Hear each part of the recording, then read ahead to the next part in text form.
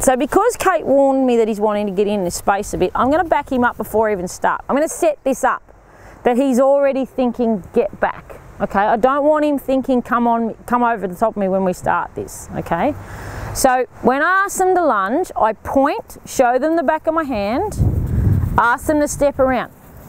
Now, only reason I lunge horses in groundwork, well, there's a few reasons, but like, you know, I want to be able to work them and make sure, you know, they're not going to buck me off when I get on. But I want to be able to make sure I can move their feet.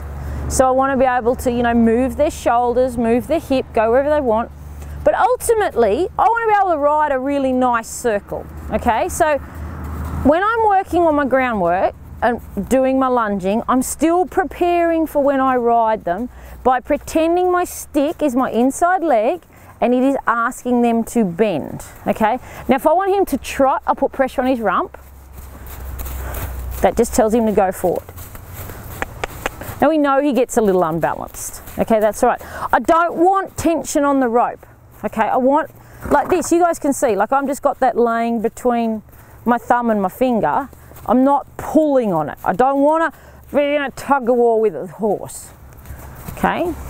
So now, to get him to stop, I'm just going to bring the rope to my belly. Yeah, I know, you know. Step forward with my foot and my stick's going to go to the ground. So the reason why I do that is I don't want to pull him in, okay? I don't want to bring him closer. I want him to stay, and if I go a little bit further out into Weed City, I'll make a fresh circle here.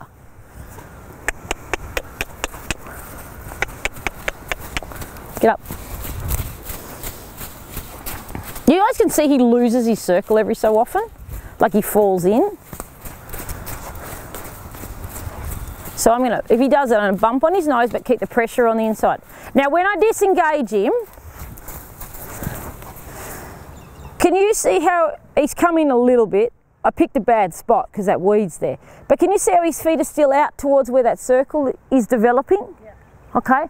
I don't want his front feet to move off that circle. I want his bum to push away. Get off, get off, get off. Can you guys see how much he leans in this way? Like he's not, and this is not new, okay? This is something that Jax has had to work on a lot, okay? Because Jax gets very unbalanced on a circle. So when he gets unbalanced, what he does, back, that wasn't as good. When he gets unbalanced on a circle, he leans in. So you imagine if I was going to ride him on this little circle here and he's leaning like that feels pretty crappy, doesn't it? So how do you help him hold himself? Cool, okay, so how do I help him hold himself? Okay, what we will do is if I was riding, it'd be lots of inside legs, so in this case it's lots of stick, guiding his nose, but lots of getting him to be more mindful about where his feet are. So here I'm starting to disengage his hindquarters. Okay, that's the first step part of our lunging.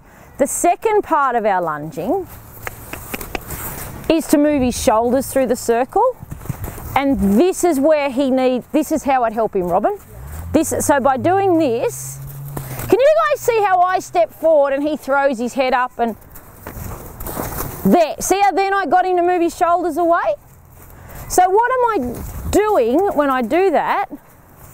I'm trying to get him to plant his inside hind leg, rock his weight back over his hips, and move away. It's only weed. Okay.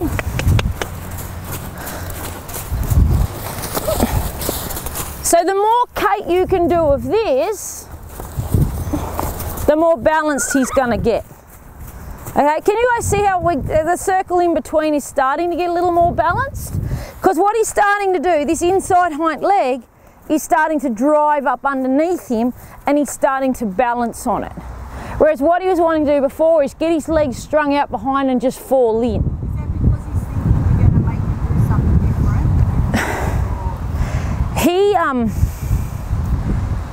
He's been a very unbalanced horse.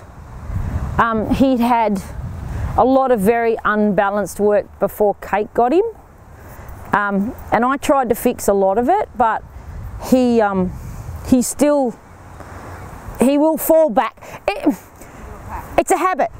It's a habit. It's a learned behaviour. His learned behaviour on a circle is to fall in, and he was doing it under saddle, and he was competing and doing it in competition. So he has all this learned behaviour where he wants to fall back in. So Kate has to then be very conscious of the fact that she has to make sure that if she always keeps him balanced, like after today, he'll be back to 100% better, okay? Because he just needed a reminder that that's where you want him to travel, okay? And what happened is, as you guys saw how he was creeping in on Kate repeatedly. So that creeping in then leads to falling in. Does that make sense? Like, you know, it's a bit like building a house. If the foundations aren't right, building the house, the top of the house will fall in. Terrible analogy, Steve, I know, but you know what I mean. It's a bit like roads, really, isn't it? That's probably a better one at the moment. Some of the roads around here don't have very good bases underneath them. So, of course, as soon as it rains, what do they do? They collapse. Look at that, getting better already here. See how he looks more balanced? Yeah. So let's go back and do our disengaging first. But that's a great question, girls. I love that you asked that. Okay. So you can see how, helps if I hold on to the stick. Can you see how his feet are just inside that line? So I would, every time I stopped him, I'd just back him up a step. Back to where he should be. And then I would do nothing. Because there's his reward. Remember, always reward a desired response. Okay, so let's go again. Oh, sorry, Jax.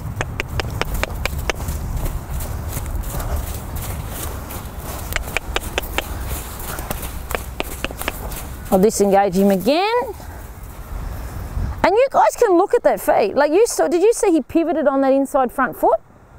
That's what I want. I'll do it again so you guys can watch.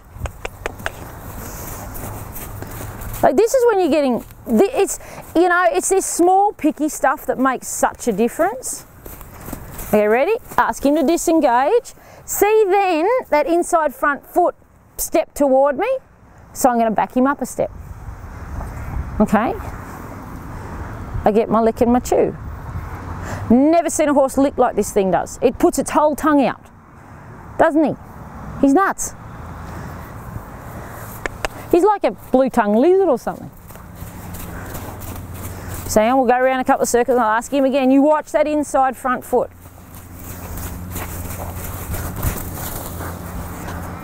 Pivot.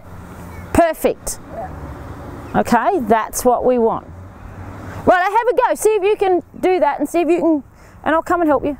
It's all good. He's just got a little lazy.